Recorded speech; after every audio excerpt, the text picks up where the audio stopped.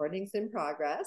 And I'm really happy to introduce Pat and Erin. I'll let you take it from here, Pat and Erin. Okay, I will just share my screen here.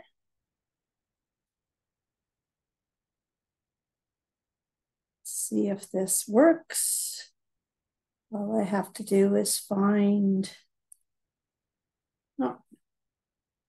Oh, we need to go back to the beginning, and here we are. Okay, Erin, take her away. You're on mute. Rough start. Welcome, everyone. Thanks for having us. Really looking forward to chatting with everybody today. And we're going to try to keep the didactic stuff really brief, knowing that lots of that stuff is stuff that you already know. So it's just here as a reminder. But hoping to have some good conversation. And then thank you, Rebecca, for the land acknowledgement.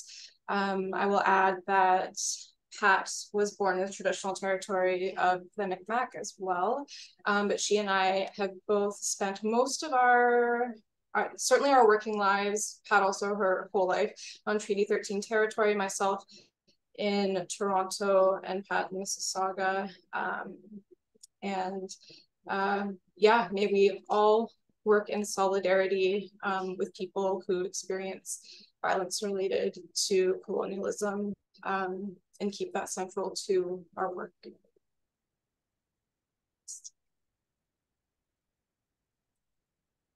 So I am Pat Coutts. I have been a nurse for a significant number of years. I have spent the last 30 plus years working in chronic wound care. I've had experience in medicine, surgery, psychiatry, worked in the first premenstrual syndrome clinic in Canada, which was interesting, and have really enjoyed working in chronic wounds and really working with people that have chronic wounds, and really enjoy teaching and the communication aspect, and always learning. And I think probably, Erin, I kind of coerced you into wound care, would you say? That absolutely coerced me into wound care. So my name's Erin, my pronouns are she, her. I work at the Moss Park Consumption and Treatment Service. But I've been doing wound care since basically I was like 20 years old. That's when I got involved with Wounds Canada. By Pat's kind of goading, and I did some like research assistant stuff with them for a while. So yeah, I come by the wound care interest, honestly. I do also work at the Wound Healing Center at Women's College Hospital. And definitely it's one of my more favorite parts of my practice. So happy to be here with other people who enjoy wound care and want to talk about it. And in essence of full disclosure, Erin, people need to know that we're related. Erin is my niece. This is true. Yeah. Yes, I am a wound care Nepo baby. I'm gonna add this to my signature on my emails. Yeah. Okay. So, sorry, Erin. Go ahead. And I'm just reading where everyone's from, and I'm really excited. Okay, so we're just going to talk a little bit about chronic versus acute wounds, discuss wound bed preparation paradigm, because that's always a good foundation.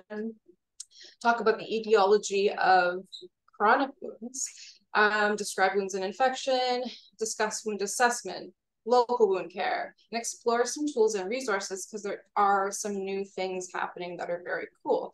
And have a discussion. So please feel free to chime in at any time if you want to add something, want to say something you're seeing, something that's been working for you, something that's been a challenge. My favorite part of these kinds of things is just hearing from other people. So yeah, please speak up. So just as a review, all wounds, be they chronic or acute, go through the 4 phases of healing. You get the hemostasis, which is the clotting, and that's the immediate response. The inflammation that lasts from 0 to 4 days. The proliferation phase, where the new cells are being the new epithelium is being formed, and that can depend on the size of the wounds, take anywhere from 4 to 21 days. And then it can take, with a chronic wound, up to 2 years for that area to gain 80% of the tensile strength that it had before it was wounded. So when you have a chronic wound that's been there for quite a length of time, it has a very significant chance of being re-injured. And I think this distinction between acute versus chronic wounds is a good one for us to be mindful of, because I think a lot of the wounds that I see, for instance, in the CTS setting, or in the, that's the Ontario word for like a safe injection site, are acute wounds. They're largely acute wounds. And there's different factors that will make these wounds at risk for becoming chronic wounds. So an acute wound is like a skin break, and it becomes a chronic wound when it fails to progress through that orderly sequence of repair. And I think we certainly do see a lot of those as well, but primarily acute wounds. And the next slide. So one of the approaches that has been used in the chronic wound care community is the wound bed preparation paradigm. It's been around since the mid to late 90s. And it came about with a group of wound leaders, chronic wound care leaders, of trying to figure out the best approach for chronic wounds. This one was revised in 2021 by Dr. Gary Sibbald and all, and you can actually get it through the woundcarejournal.com. You can see the citation at the bottom, but it does look at 10 segments of looking after a person with a chronic wound. And you can see it goes from a person at risk or with a chronic wound through identifying the cause, looking at the person themselves and their family and the concerns. You need to determine whether that wound will heal, whether it won't heal for varying reasons, or whether it's non-healing or palliative. And then look at the local wound care, but it comprises of debriding the necrotic tissue if it needs to happen, managing the infection and or the inflammation, looking at the appropriate moisture management, which is your local wound care, determining if that wound is on a healing trajectory, if it's able to heal, what the wound edge is doing. And one of the things that we need to consider is that system within which we're working. So those are the 10 pieces that you want to look at. Okay, and now want to open up to folks. So here, we're not trying to solve any problems. We're just trying to describe what we're looking at. So if folks can put in the chat, tell me, what do you see going on here? What more do you want to know? And what kind of things would you think about when you're trying to determine what the etiology of this wound is? Come on in the chat. Help us out. What do you see? Erin, you need to monitor the chat because I'm watching. Yeah. Okay. Anybody see anything other than yuck?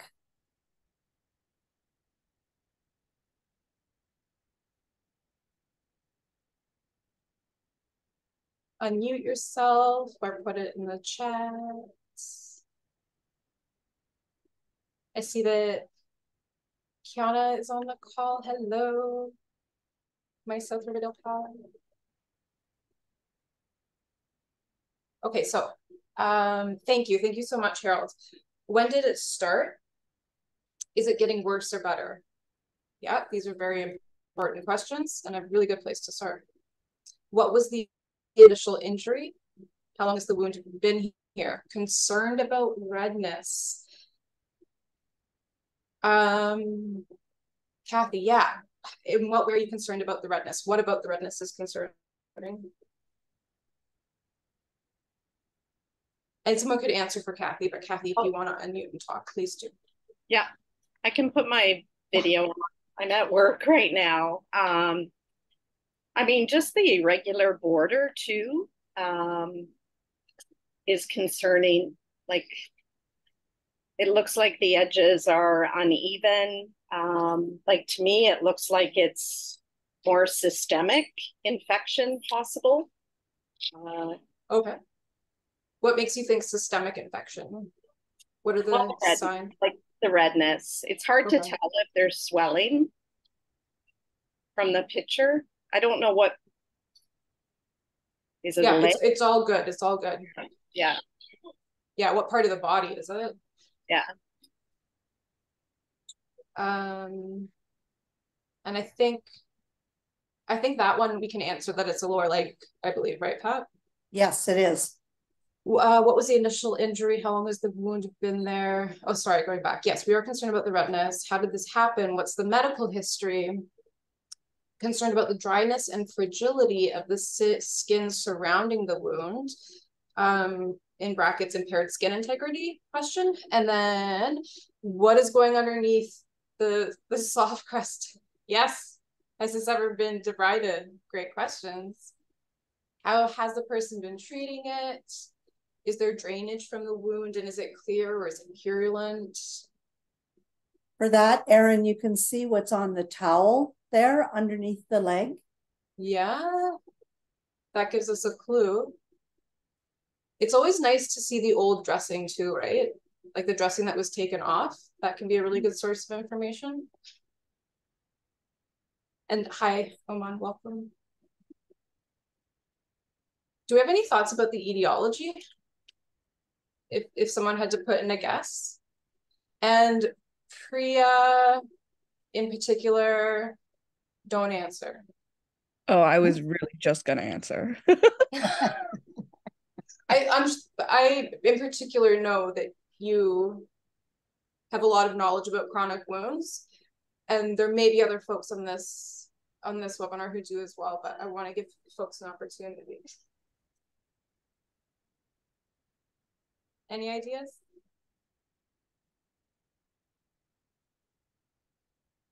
So you know it's on the leg. You know that the borders are irregular.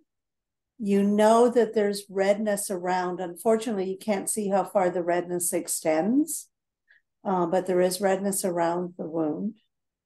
It does look like it has more of a serous drainage or exudate than it does have a serosanguinous or sanguinous exudate. And Pat, would you consider any of that wound bed necrotic?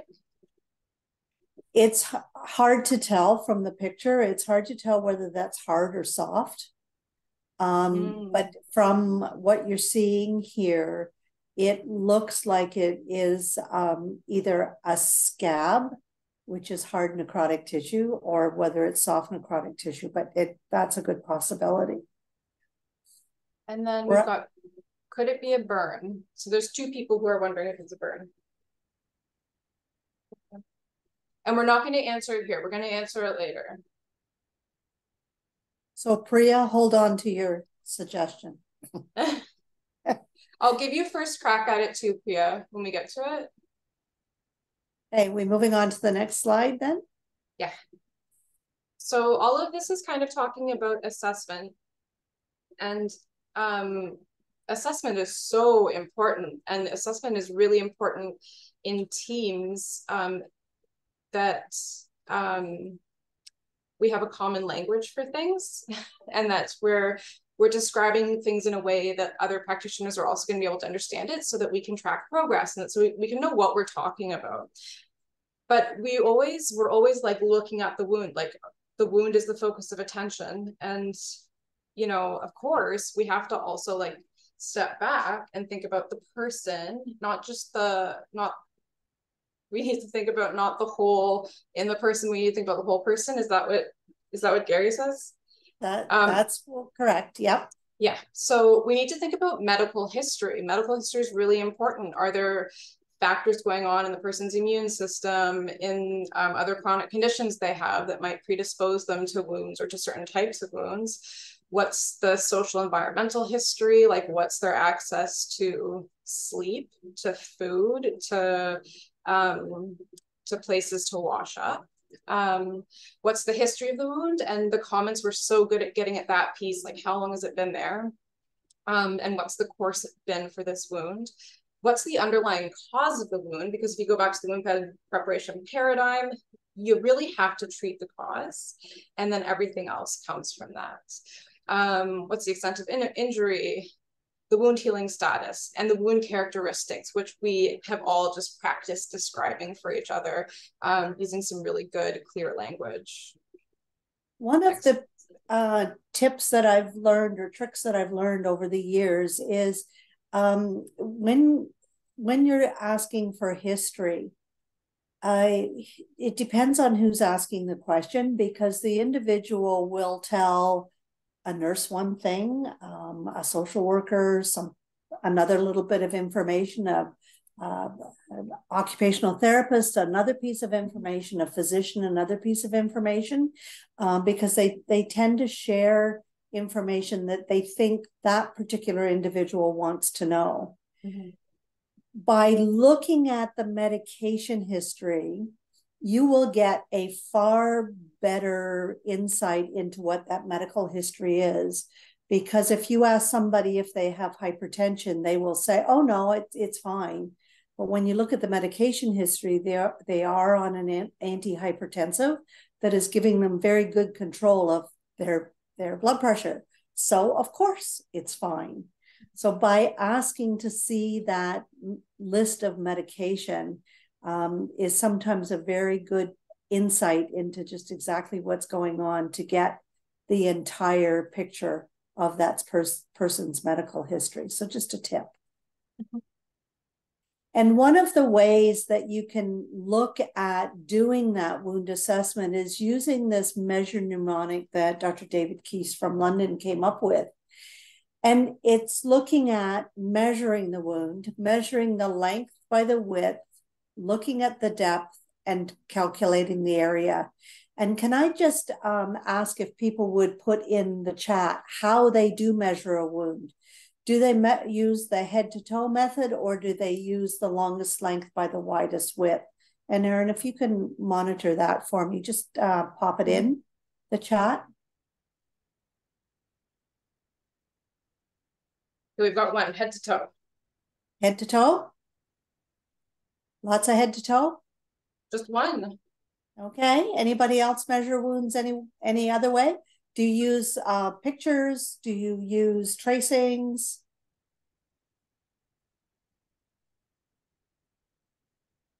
Are you having a hard time finding your wound rulers?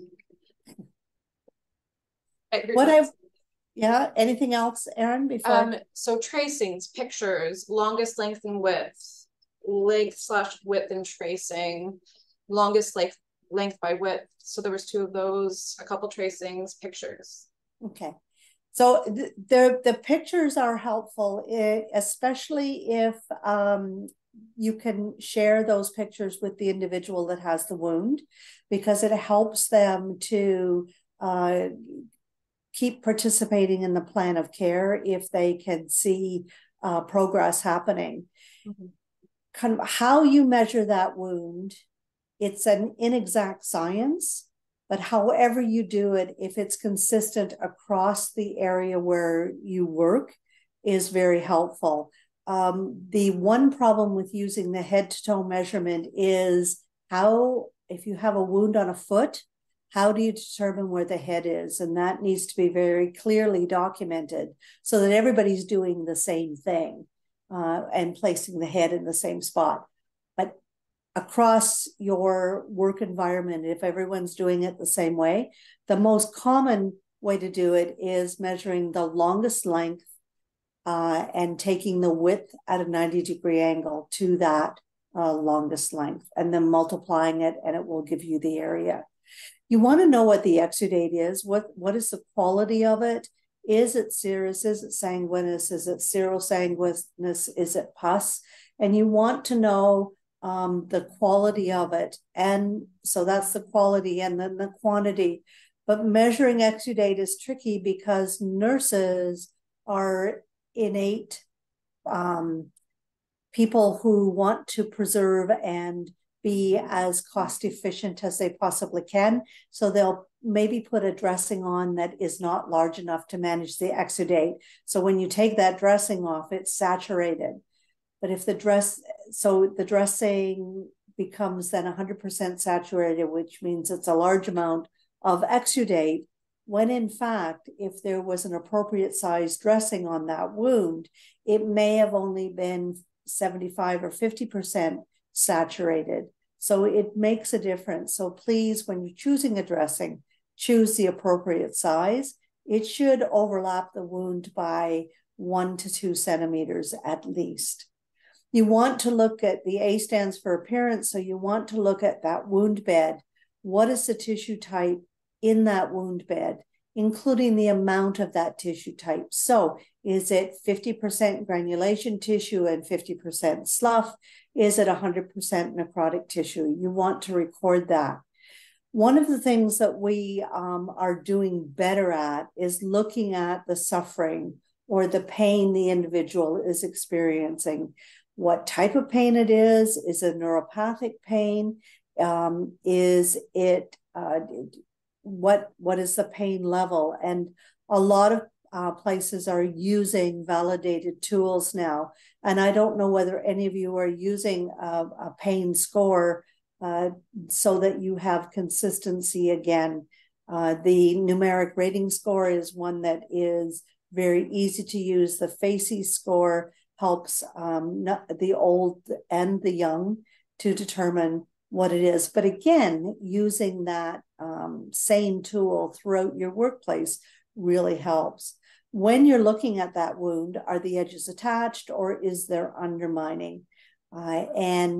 When you have undermining, again, very typically use the faces of the clock to determine where that undermining is.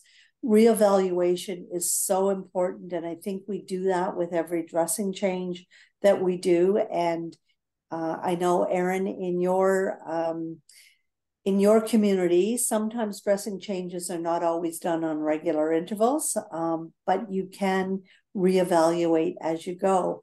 And looking at the edge of that wound, is it a cliff-like edge, or is it that sandy beach, very gradual edge?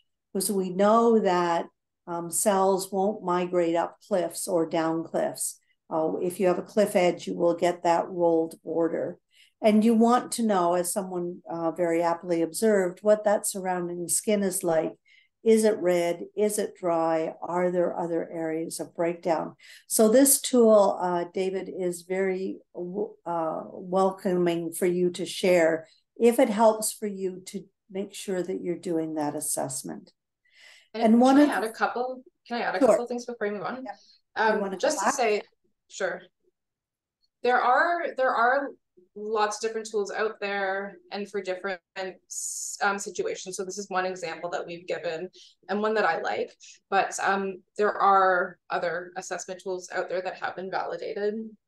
I wanted to add with the exudate, one thing that I tend to do, if somebody comes in like with a dressing on and I'm changing the dressing, because sometimes people come, with the wound open to air, but if I can see that old dressing and ask like, how long has that dressing been on there? And then see how much exudate has gone into that dressing. That's a good way of getting a sense of like how much exudate is actually happening over like a 24-hour period or 48-hour period.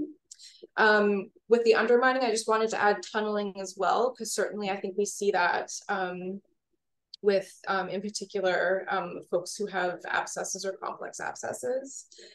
And for the pain, I mean, this is such a big one because I think we all know that a lot of the folks that we work with, when they're seeking care outside of a harm reduction friendly setting, their pain is often dismissed. So I think as much as we can chart somebody's pain level and be making a note of that, I think that's really helpful for folks in terms of helping them to advocate for pain management. because we know that the folks that we work with often are dismissed when it comes to pain. That's what I wanted to add. No, those are good comments, Erin, and I think that pain, that wound that we showed you, do you think that's painful?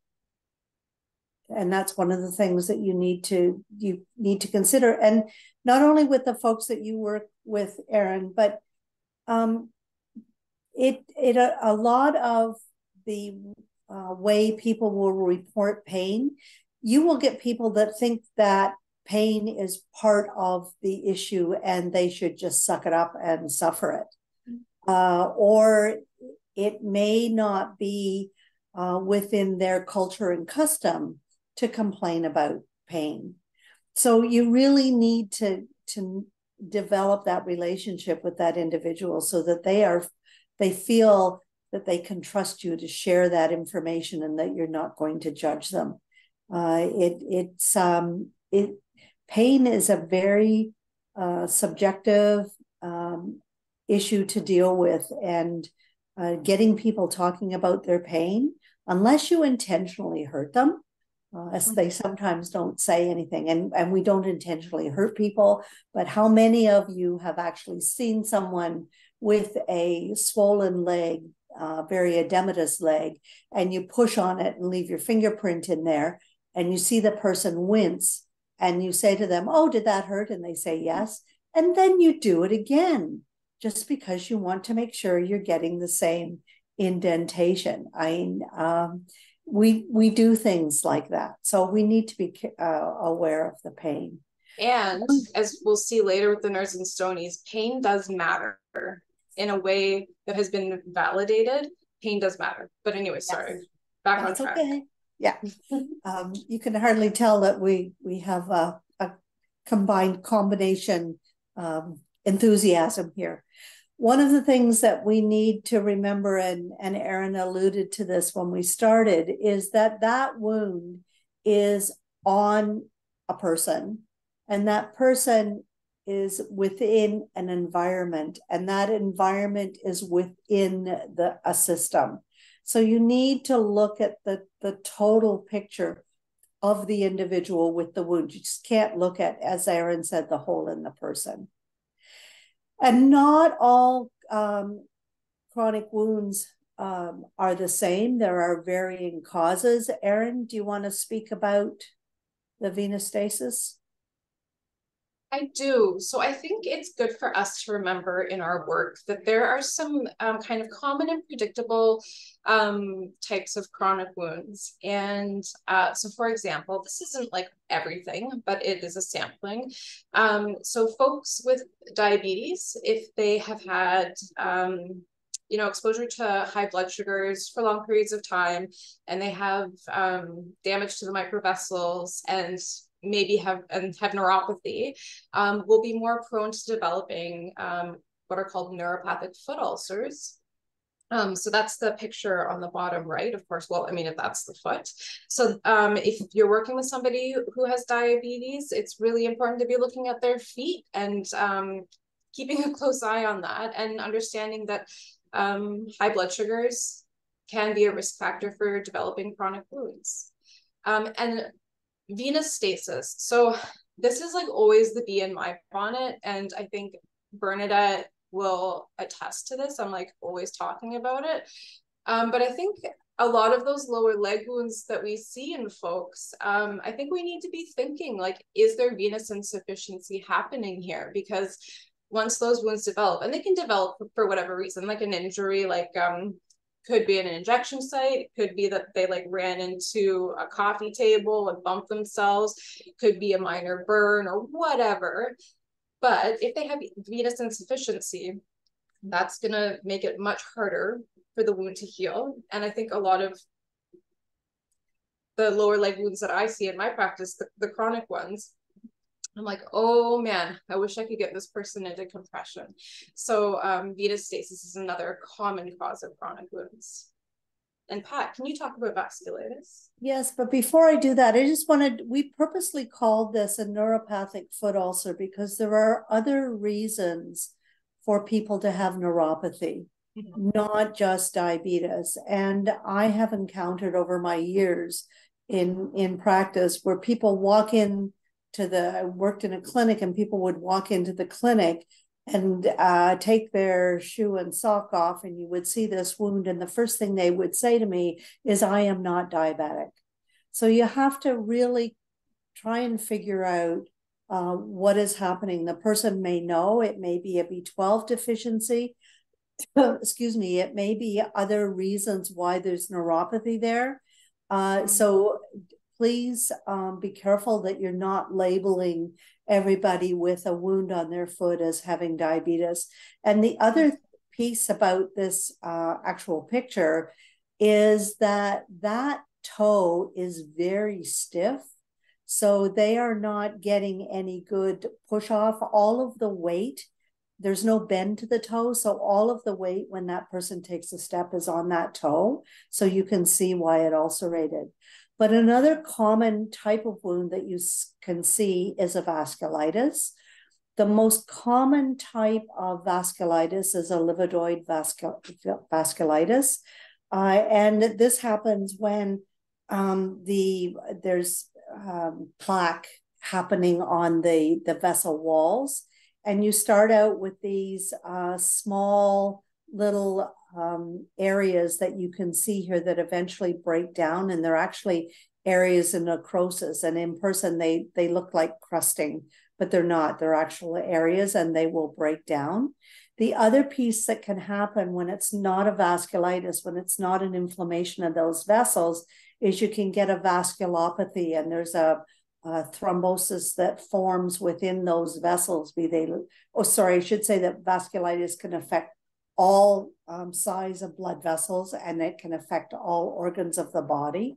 Where vasculopathy happens when there's a thrombus happens in the vessels. And vasculopathy is what you see very commonly associated with some of the drugs that are out there. So, but it presents with this purpura and this crusting, and some of the purpura can be palpable. You can feel it, it's elevated, and some of the purpura isn't. So just be aware that this is one of the inflammatory processes that can cause chronic wounds. And when we talk about drugs, there are a number of drugs out there that will either delay healing or have a side effect of creating wounds. Hydroxyurea, one of the main side effects is venous leg ulcers. So a methotrexate will delay healing. Erin, you want to add anything to the list here? Do you want to talk about xylazine at this point, or in a bit? In a bit, but I would just point out that xylazine is on that list as one of many medications or pharmaceuticals that can affect wound formation. You want to know why the drug is being used. Is it disease specific? Is the source a controlled source or a non-controlled source? Is it being used as directed by a healthcare professional? How are they using it? Is it topical, oral, IV? What is the risk of taking the drug for developing or delaying wound healing, as opposed to the benefit of taking the drug? And this is not drug related, but I very often use the risk benefit when talking about developing a pressure injury. If someone needs to be at a 90-degree level, 90-degree incline in order to breathe, they have a greater risk of developing a pressure injury. If the back elevation is less than 30 degrees, they're less likely to develop a pressure injury. My question is it better to have a pressure injury and keep breathing, or not develop a pressure injury and not be able to breathe? That's a very simplified risk versus benefit, but I think we all need to talk about that. So the bubble that we have here is you really need to know the side effects of the drugs, that some drugs will create or can have that side effect of causing wounds, and some drugs may be delayed healing. And again, you may be able to stop one of these drugs for a short period of time to get that wound moving towards a healing trajectory, but you may not be able to. So you need to work your plan of care around that. Anything else, Erin, you wanted to add? No, because I think we're going right into. Yep, we are. Xylazine. So I know this is what everybody wants to talk about. It's been like the hot topic, I guess for a minute now. This article came out very recently, the Reducing the Harms of Xylazine. And I highly recommend it. It has a good overview of some different interventions. And I think what we do know, xylazine from the monograph creates, oh, I'm having word finding issues. Pat, what's what I'm looking for? What are you looking for? Constriction? Yes, because it will lower. It will yes, lower blood pressure and yeah. Yes. So that we expect that effect. In all of the articles I've read about xylazine-related wounds, they say the mechanism of action in wound formation is not fully understood, and there's these recommendations for more, more research on that particular aspect of it. But we do know that these wounds respond well to wound care that follows the basic principles of wound care.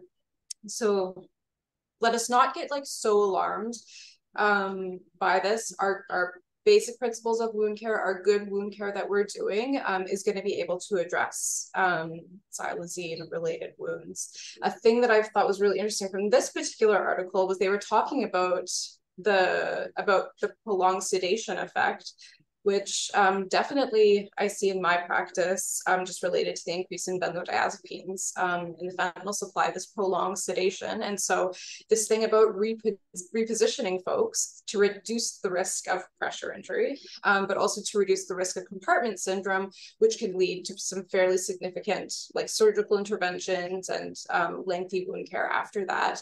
I thought that was a really cool harm reduction sort of suggestion that was made in this article. And Robin just added, is this the paper? And then, okay. And then Rebecca, I think, had provided 2 other sources that are coming out. A lot of the research is being done in the States. But I encourage us all to, in our own practices, to find common language for describing wounds that we think are associated with xylazine. So that we can have a common way of talking about it, because it seems all very vague in sort of the context of, Toronto where I'm working. So I'm really just encouraging everybody to use that more, like have that common language, be describing things very specifically, like how are things presenting. I know people are describing necrosis as a factor here, but locations of the wounds,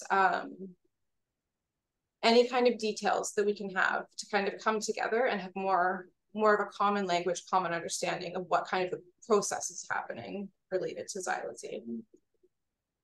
And I think, Erin, it behooves all of us to really understand where the individuals are sourcing their supplies from. Because certainly if they're sourcing their supplies from a safe supply place, they're not as apt to be exposed to this mixture in the drug. And again, that comes back to getting that good history and really trying to figure out just exactly what's going on, because it will help you determine what's causing this wound. And the xylazine may not be the only issue. There may be other issues going on there, but it may not be helping the situation. And if they're getting their drugs from, what did we call it on the slide? If they're getting their drugs from the street, then you really, as a practitioner, do not have control over that. So you need to do the best that you can. And practicing good principles of wound care is where you can go from there. And so that is safe supply is a way of treating the cause here, because we know exactly what is in those pharmaceuticals that we're giving to folks. And also thinking about those other potential risk factors for chronic wound development that may complicate the healing of xylazine-related wounds. So if somebody is having xylazine-related wounds on their lower legs and they have venous insufficiency, then you could maybe predict that there's going to be a longer course of healing that'll take place because of that underlying venous insufficiency. We should move on, I think. Yes. Go ahead. Oh, yeah. Just to review, and I think this won't be new information for everybody, but always good to review. So wounds and infections, we have the pathogen, we have the host, and we have the proliferation, and that's how we get our infections. And the host factors and the person's immune system in this instance are really important factors in how infections develop and how they progress. So we know that folks, when they're immunocompromised, are not able to fight off infection in the same way. So that's maybe somebody who has HIV with a low CD4 count. But we also know that nutrition or food insecurity is a huge issue. And we also know that when people are exhausted, their immune systems are very run down. So we're thinking about all of those host factors in the context of wounds and infections and what as well. And also thinking about how it's that same process. So we see infections in wounds, but we also see infections moving into the heart, and folks have infective endocarditis or septic arthritis. There's a lot of different sequelae that can happen as a result of introducing bacteria into any body, but especially concerning if it's a body that's run down for any reason. And that's a lot of the folks that we do deal with. That applies to everybody, not just your own clientele. Yes. Sorry, I'm having. Sorry, Erin, were you going to say something? No, I'm just going to mute because it's very loud out here. Okay.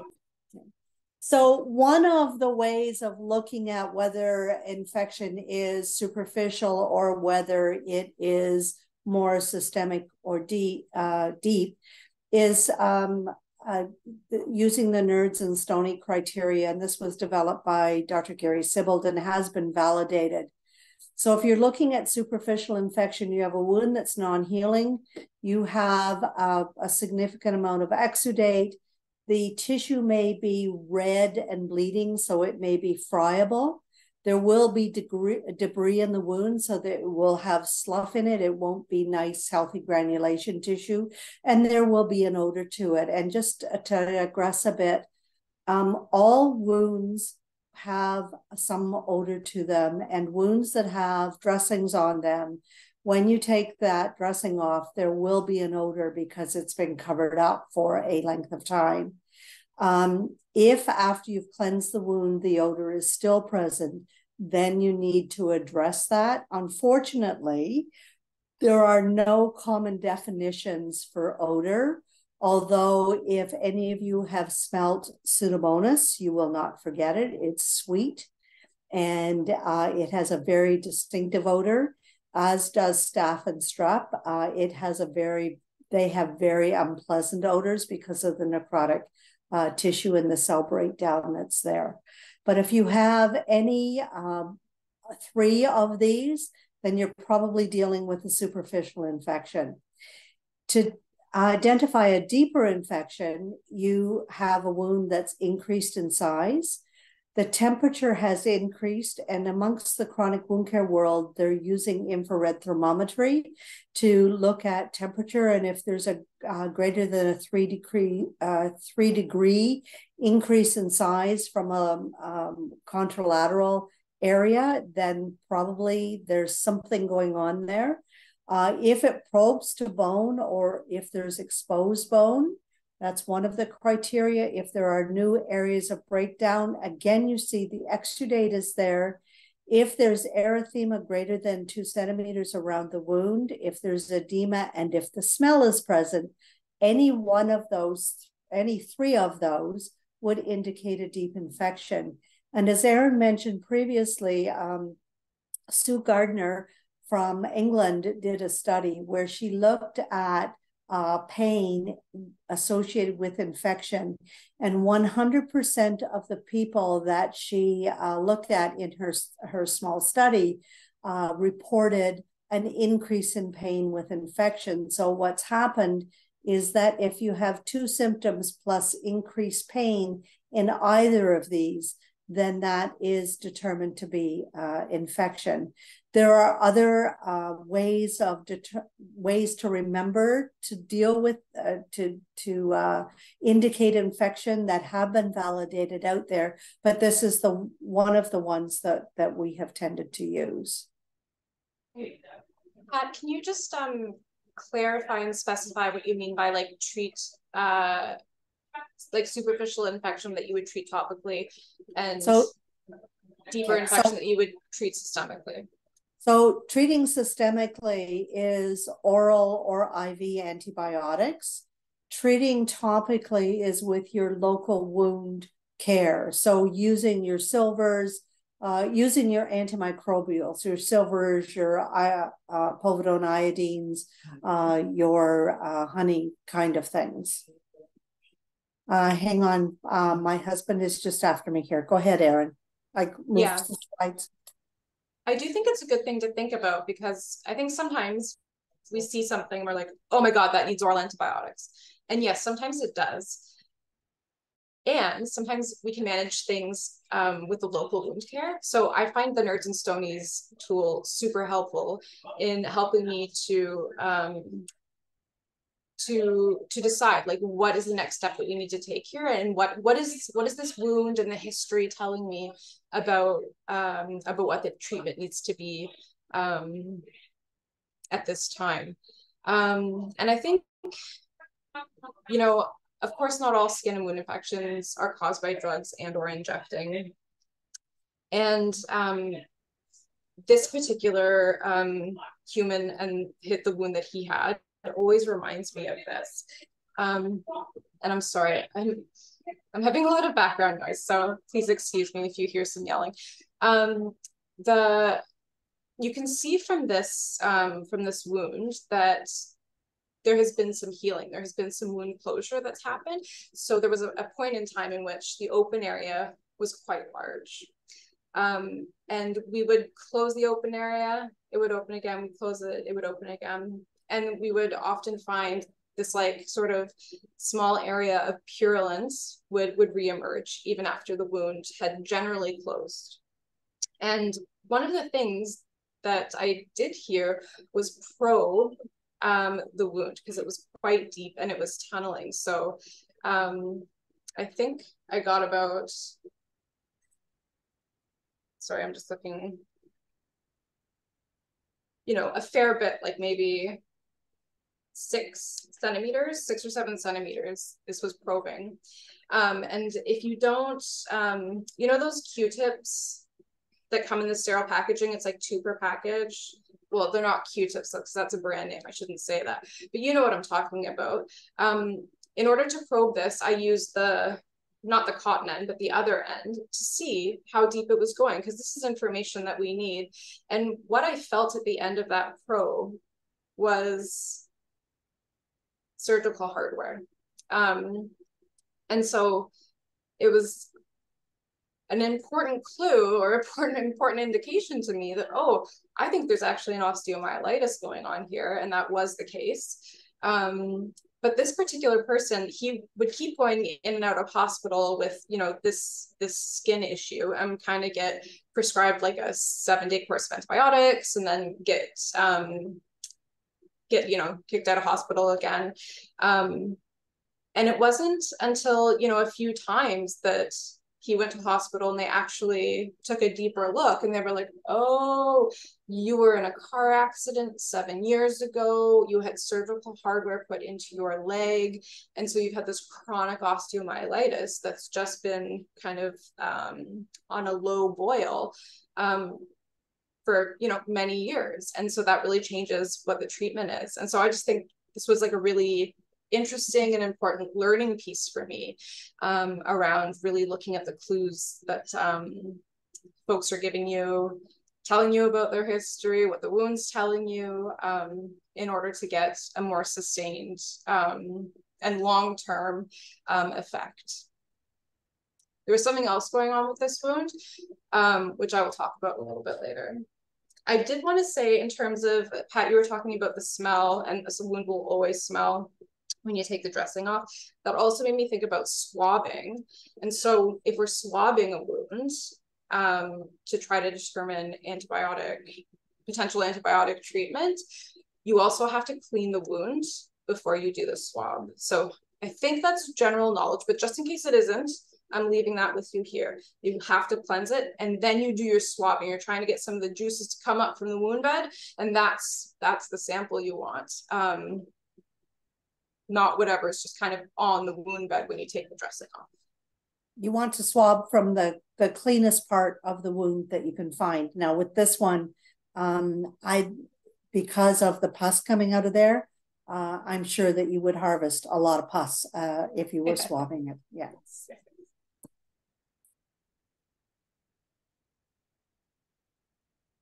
Yeah. So go ahead. We're back to this. And Priya, I'm not ready for you quite yet. Yeah. But can folks tell me some ideas for what their local wound care would be?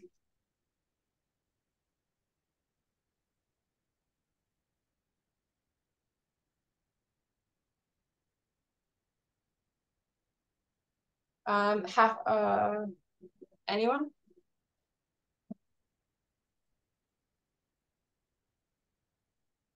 So we know that we have this,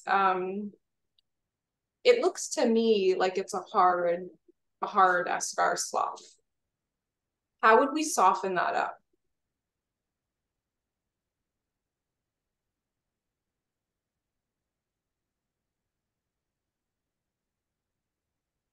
Any ideas? What do people use? What do people like to use? There's no wrong answer.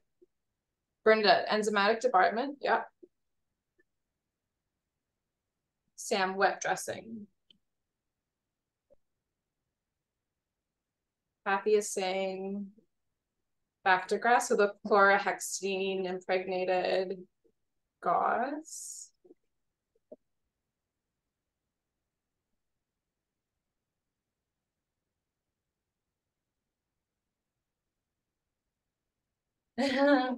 Iodosorb, yeah. I know my community nurses love Iodosorb. So my question to you about Iodosorb, do you think there's enough moisture coming from that wound to activate it?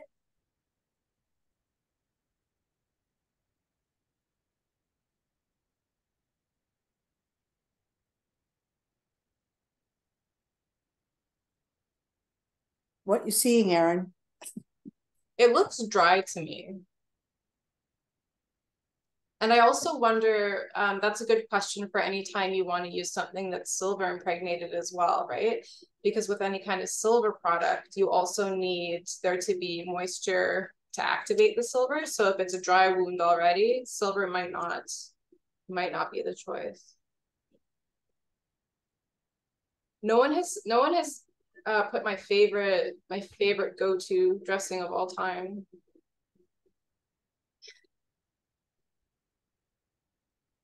What's that? Well, it's the povidone iodine impregnated gauze is my favorite go-to. But yeah, I think folks have got the idea. And thank you, Zoe, for saying the brand name. Yeah, that is, we need to get some moisture. We need to get some debridement. Some Bernadette said enzymatic debridement, yeah, or autolytic debridement. We need to get some moisture coming up to get that slough off. Unless you are trained and able to do debridement or debridement. But if you are not, there are other options. Are we ready to proceed? Yeah. And remembering the wound, the patient, it also really matters what works for the person and what they're able to tolerate. Povidone iodine can be ouchy for some folks, so it's not the right choice for everybody, as much as I love it. And it depends on what you have available within your system and how you're working. Not everyone has accessibility. Not everyone will show up for regular dressing changes. So it's really important to know that environment and the system for the individual that you're looking after. Yeah, so it matters how long the dressing is meant to be on for as well. Yeah. So what you're looking at with this local wound care are numbers 4, 5, and 5, 6, and 7. Your of that wound bed preparation paradigm is can you debride that wound? And enzymatic debriding, there's only one in Canada, so we can call it Santal, and it's on prescription. The other thing that you may find in your community is biological debriders, maggots, and they are, you don't really want to find them, but they do a nice job at cleaning up a wound. And you need to look and figure out whether this wound is infected systemically or locally, or if it's inflamed. And sometimes it's hard to tell the difference. And then your local wound care is that moisture management. And I think Rebecca had her hand up. I just wanted to. Yeah, I think she's probably trying to tell us we're running out of time. I know. I want to interrupt and do a quick poll, if that's okay with folks. Keep going though, Erin and Pat. And if folks could just answer this multiple choice poll that helps us with stats and all the good things to help us keep going, that would be great. So here's the poll. But Pat, keep going. Can you go back again one slide? Okay. Because I want to give Priya her moment. Priya, what's something that we haven't talked about with this wound? Priya, are you there? With the previous wound or this one? No, with the previous one. Because you had an idea about the etiology. Yes. So can I tell you what I think it is? Yeah, please. Yeah. So with the location, you said lower leg, as well as with the irregular shape of the wound, a little bit of drainage, and it looks like it's like kind of dry and not well vasculated in the peri wound area. I would say my first guess would be a venous leg ulcer. For the win, of course. Yeah. So with all of this local wound care, we're talking about, like, ultimately it needs compression. If you have a venous leg ulcer, you need to compress it. And that can be kind of high barrier for the folks that I work with. You need to get vascular studies done, you need to get the APPI done in order to get somebody into a higher level of compression. Like, how do I say that with the brand names, Pat? I'm thinking of the C word, the Coban. Well, the layered bandages, or multi-layered bandages. But there are lower barrier, lower to mid-level compression that are a bit more low barrier for us to do in the community as nurses. So what's my generic word for? So there are tubular bandages. That's it? Yes. And one of the modes of tubular bandages, they have a circular compression, and another tubular bandage has longitudinal compression. So it depends on what you have out there. There is only one brand of longitudinal compression, but there are multiple brand names for the circular compression. And at the end of the day, some compression is better than no compression. And in fact, with the gentleman with the kind of the purulent drainage where I was doing the probing, getting him into some light to medium compression actually made a huge difference for wound closure for him. And he actually liked it. Not everybody likes compression, but he was into it. So it worked out really well because there was some venous stasis happening in his lower leg as well. And all the people that are on this call, we're at high risk for developing venous stasis ulceration. So wearing compression as a preventative measure is a good idea. Yeah, all my nurses get compression socks. And the next slide, because we'll wrap up here. Why is this making me cry? If you've seen me present this slide before, you already know. Bernadette probably knows, but maybe lots of people know. Rebecca, is it possible to take the poll down? Or I guess we could move it up out of the way. Okay, got it. Is it down? No, it's still up. I am gonna hit the stop. Yeah. So Pat, can you press forward again so we can see? This is just my whole point about moisture management and how it is so important. So this person, this was like fresh after an incision and drainage.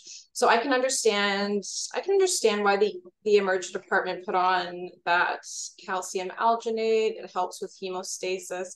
I get it, that's fine. They put a Tegaderm on top of it, which is just like very occlusive. So that's my thing. Moisture management, you really don't want to be occluding something that's purulent.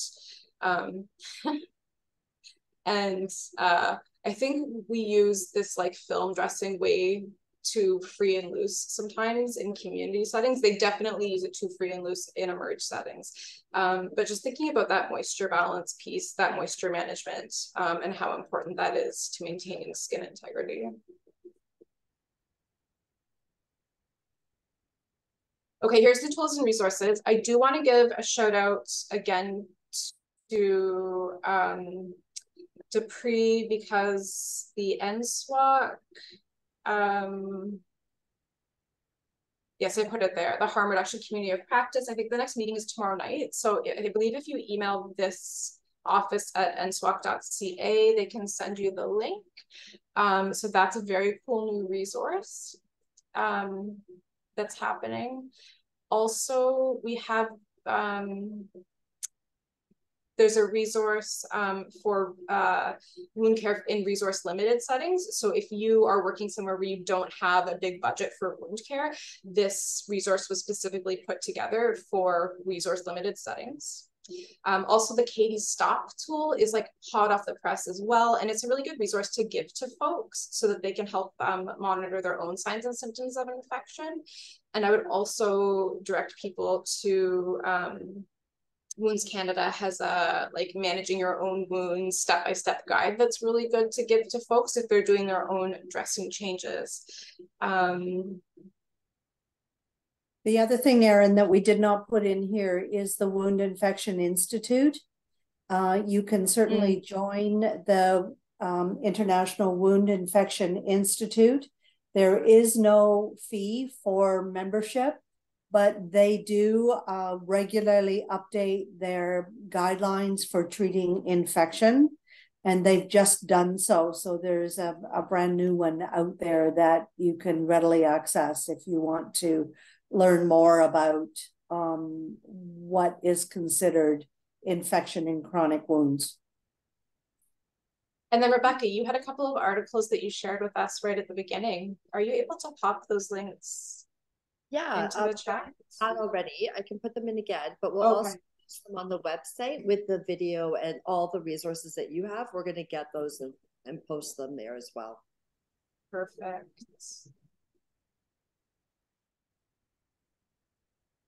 These are just pictures. Erin, this is your introductory guide from BC. Oh yeah, this is like a classic at this point, but a good one. And I know we're at time. Oh, we always get talking. I think it's more my fault this time than Pat's. Pat was better on time. But I'm happy to take questions or comments if anyone would like to connect further. But also, I've left our email addresses here.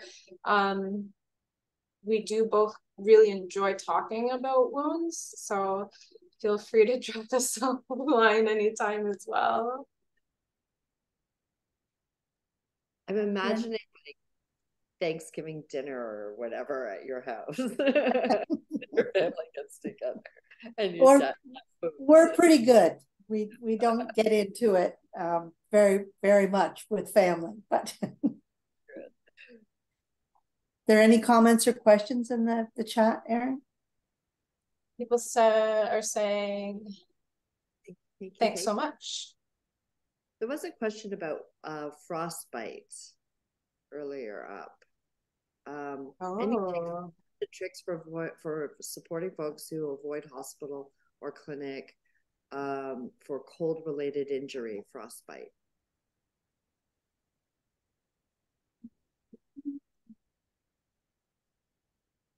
I don't have any tips and tricks. Prevention is the biggest piece, but that's also very difficult to do if people don't have the means to stay warm. Yeah, I think we're always, trying to get skin back to, its normal temperature, providing a space for that. Yeah, providing the space and the means to warm up. Like that's our primary intervention.